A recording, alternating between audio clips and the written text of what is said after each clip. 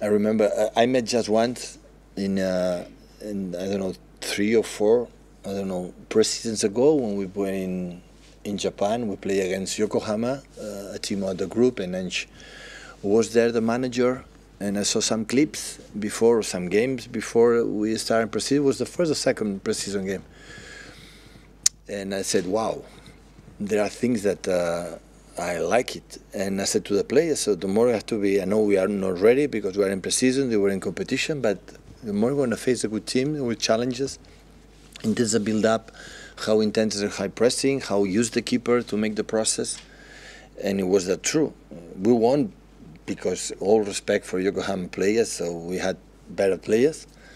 But I realized it's the first time I met him, and since then I follow him and how good I've done in Glasgow with Celtic, winning trebles and winning a lot of games. And now look, in short time is that.